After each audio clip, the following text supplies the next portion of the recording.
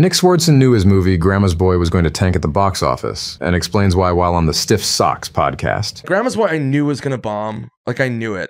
Even though it tested huge, it tested through the roof. So it was it like one fucking of those, nuts. It didn't hit in the theater, but once it came out, it became a classic? So I was like, this movie's going to bomb. Because they didn't know how to market it. It was such a weird movie. Even though it was produced by Sandler, he wasn't in it. Ooh. So it was like, I was really a nobody. Nobody really knew who we were. Jonah Hill was in it. Nobody knew Jonah. Gotcha. So the whole time I go, this is going to bomb. But I go, once this hits DVD, it's going to be fucking nuts. And it was. It made $5 million in the theaters, and it made over $100 million on DVD. They sold so many Grandma's Boy DVDs that it ended up becoming the most stolen DVD from Blockbuster. It was funny because I met, this is not that long ago.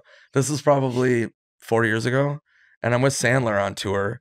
And this guy comes backstage and Adam's like, hey, this is, Nick Swardson.